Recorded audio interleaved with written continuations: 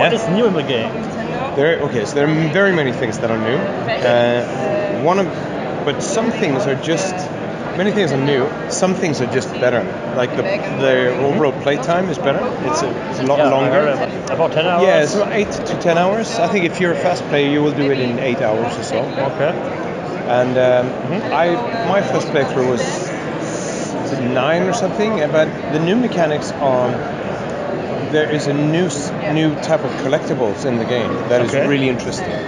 And these collectibles, I'm not going to go into detail. Sorry about that. No spoilers. Okay. No, but they are linked to a really cool new feature that is sort of like a post-game content thing. Okay. So when you very mystic.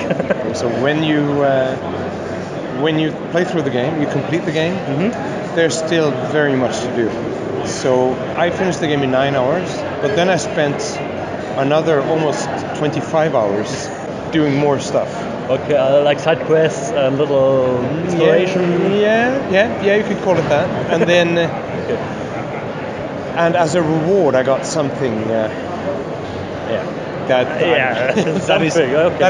That's really quite nice. Yeah. I think after that, if you're not satisfied with the game after that, there's something wrong. Okay, good. And then, like, there's more of everything. Like in SteamWorld Dig, the original, there's only one boss battle, for example. Yeah, the last one. Yeah. Now we have a few, and I saw the first one. The simple one in the beginning. simple one. Yeah, right. I failed too many times. The upgrading system is revamped, so you will get lots more of many more options throughout the game. How to upgrade your stuff. You can select so many different ways to do it. Because that was one thing in Dig that you could sort of this thing gets better, it gets better, gets better, and now it's maxed out. Yeah. Right?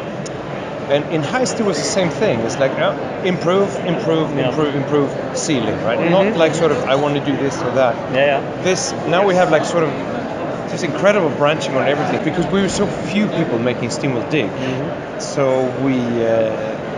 I heard about 5 people are working on it. Yeah, it was from the beginning. It was 5 people. I think when we were done, I can't remember if we were 8 or 9 or something like that. But now there's like 20 people working, and 2 of those people are dedicated level designers.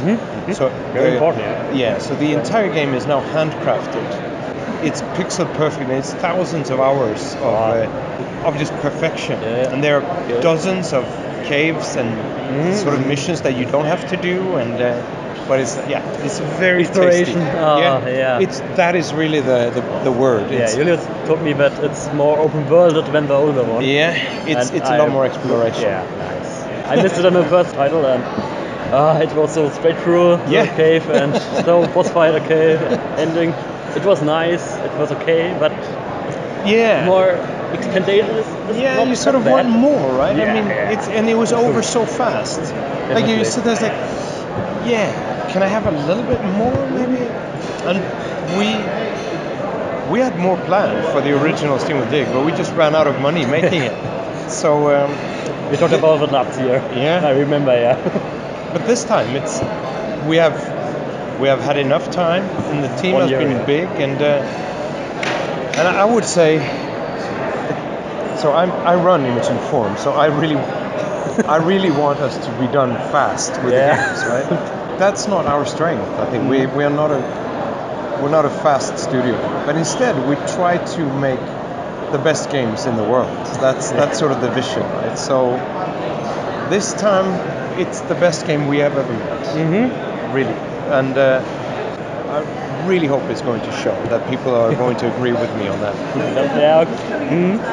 And it's one of those, with Metroid coming back, right? It's when I read about this game, I was so saddened, because that's sort of the game that we wanted to make.